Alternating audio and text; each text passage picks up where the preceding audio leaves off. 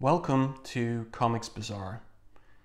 This episode features X-Men number 7, cover dated April 1992, and it cost $1.25. So you see the cover here by Jim Lee, inking himself. It's a split headshot of Wolverine on one side and Omega Red on the other. And this particular issue marks the conclusion of the 4-part Omega Red saga. So the action continues in Berlin. Wolverine has been captured by a group called the Upstarts, which comprises Matsuo Tsurayaba, pictured there, and the Fenris twins. And this character here is Dr. Cornelius, who was involved in the Weapon X program. So he has a history with Wolverine, and indeed with tinkering with Wolverine's psyche as well as body. So Wolverine is hooked up to this particular machine, whereby they are trying to get into his memories of a mission he was involved in the 1960s, when he retrieved a MacGuffin called the carbonadium synthesizer. We learn in this issue that the carbonadium is a metal that is comparable to adamantium, but it's more malleable and cheaper to manufacture. And it is actually what comprises Omega Red's coils or tentacles. And it also gives him a measure of control over his mutant death factor. So in this splash page here, splash page, we see the Fenris twins, Omega Red and Psylocke. And at this point in the story, Matsuo Tsurayaba has triggered a post-hypnotic suggestion in Psylocke that gives him control over her. Matsuo Tsurayaba was involved originally in the transformation of British-born Betsy Braddock into an Asian embodied ninja warrior. So they're discussing here Dr. Cornelius's progress in delving into Wolverine's psyche and unearthing memories concerning the location of the carbonadium synthesizer. So we get this flashback to Wolverine's being part of the team that retrieved the synthesizer on the day that Omega Red was being created. This character here is Victor Creed, Sabretooth, and this is the mysterious Maverick. We don't get to see his full face in these issues. So in the present, Sabretooth has been employed by Tsurayaba to capture Wolverine, and he is bringing Maverick, who's also arrived and is involved in what's going on in the present, to a prison cell. And the hand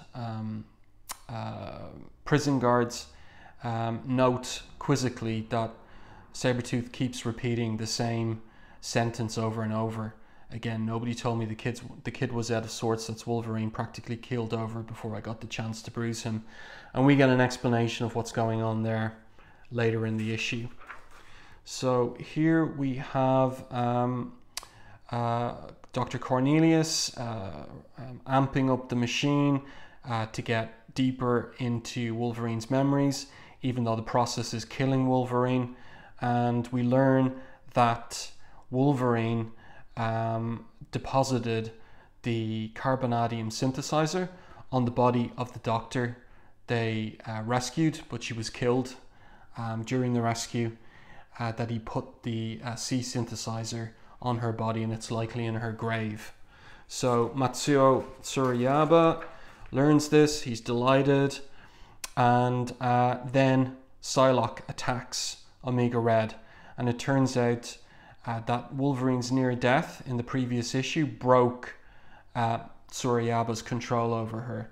So she attacks Omega Red, and he fights back, but she succeeds in sticking him with her samurai sword, which injures him badly. Meanwhile, Dr. Cornelius sets off an alarm because Wolverine is about to break free. And at this point, Maverick reveals that he hasn't been unconscious at all, that Psylocke in fact had psychic control over Sabretooth, and that Sabretooth is under her control. And so they make their way to rescue the X-Men Blue Team from the holding cell in which they are imprisoned. So Psylocke takes out Andreas Strucker. She's still facing off against Omega Red, the Hand Assassins that are present, and Andreas Strucker there too. But Sorayaba knocks her out. That breaks her psychic control over Sabretooth. And just as Maverick has freed Beast, what happens is that Sabretooth strikes him from behind. But Beast is free enough to set loose Jubilee, who blinds Sabretooth with a light show. And meanwhile, Wolverine breaks out of his shackles and attacks Omega Red. Great anchor image here. I should have said that again, this is an issue in which Jim Lee is just doing breakdowns, so those are very loose pencils, and Art Thibert is finishing the art and is adding a lot of detail here. But we can see that there is an element of rushing going on, and that some pages have more detail than others. So some of them rather rushed, it would seem.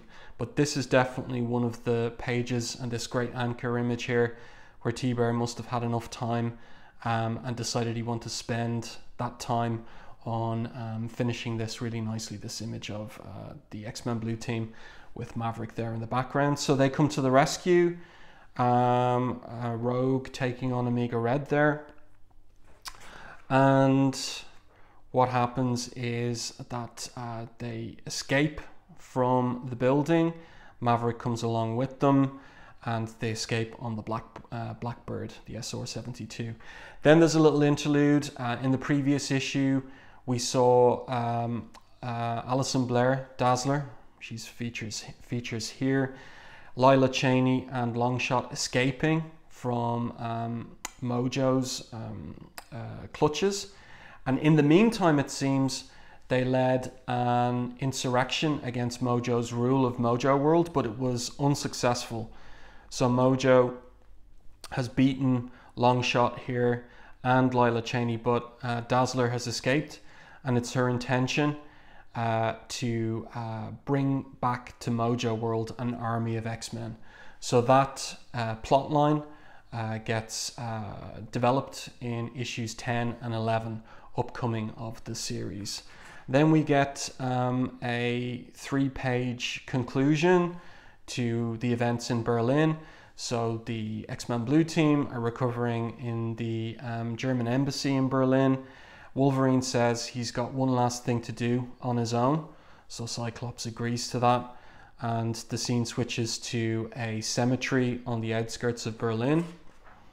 So Sorayaba thinks by digging up the doctor's grave, the female doctor's grave, they're going to find the C synthesizer, but Wolverine has positioned himself in the grave, and he attacks Sorayaba, cutting off his hand and killing the other Hand Assassins. Dr. Cornelius is also present and reveals to Wolverine's confusion that they have a connection. Wolverine doesn't know and doesn't have any clear memories about the Weapon X program. But before Cornelius can say any more, Maverick shoots him from behind. So Wolverine gives Maverick the C synthesizer, trusts him, and Maverick concludes that he's grateful, but Wolverine disappears. And that is the end of this 4-part storyline, this Omega Red saga introducing the Omega Red character. delving a little deeper into Wolverine's mysterious past and introducing this new character also from Wolverine's past, Maverick. So I hope you enjoyed the video. If you did so, please like and subscribe to the channel, and I will see you again for another episode on X-Men number 8 shortly. Thank you. Bye now.